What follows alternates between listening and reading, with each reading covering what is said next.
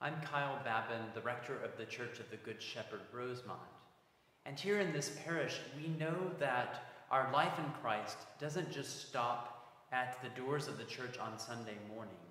That when we finish our worship of Almighty God, we're sent out into the world to serve and to continue to grow and be formed in our faith.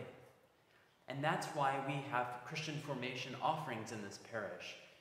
We don't call them education offerings because we believe it's a formation. It's something that shapes us and molds us more and more closely into the likeness of God.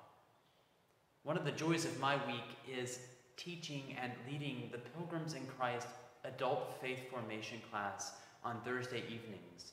This is a 9-month program modeled on the ancient catechumenate, preparing people for baptism, confirmation, reception into the Episcopal Church, reaffirmation of baptismal vows, or simply just a strengthening of one's own faith.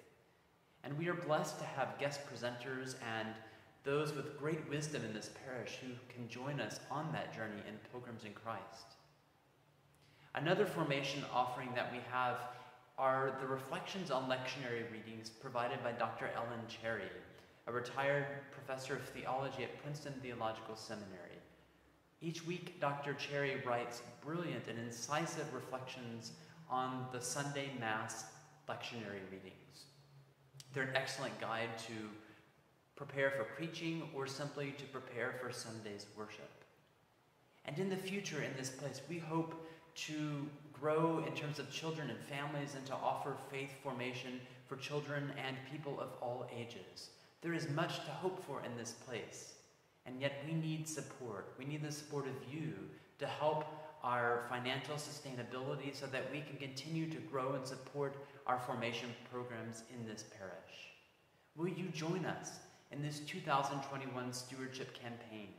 Will you support us with your prayers and with your financial gifts?